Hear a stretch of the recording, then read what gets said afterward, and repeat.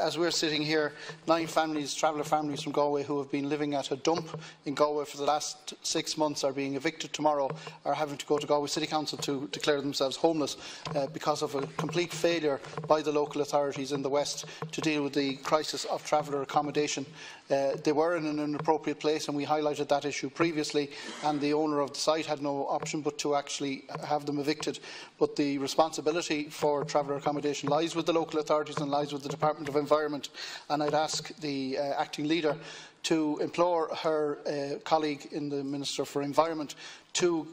enter into negotiations immediately with the city manager in Galway to try and find a temporary resolution for those 9 families who are going to be declared homeless, who are going to end up on the state's books as it is unless something is done, and it's an absolutely diabolical situation that they find themselves in this morning.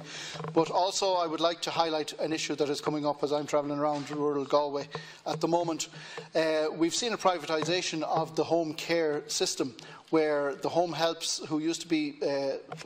employed by the health boards, their numbers have dwindled in the past, and we've seen a move to the privatisation of that sector. But there is a massive issue in that sector at the moment, in that there has been a race to the bottom. The rates that are being paid to people to work in those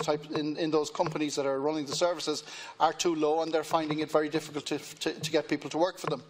Also, the fact that people are having to travel between appointments from different houses to houses and are not being paid while they travel or travel expenses, it means it's not worth their while to do the work. The fallout from this is that we are now finding people left in hospitals, older people left in hospitals, who should be able to go home, but they can't go home because there is actually no home care support there for them. It's chronic, I'm told, at the moment by people who are working in the health services in the West. It shows a complete failure of the privatisation of that system.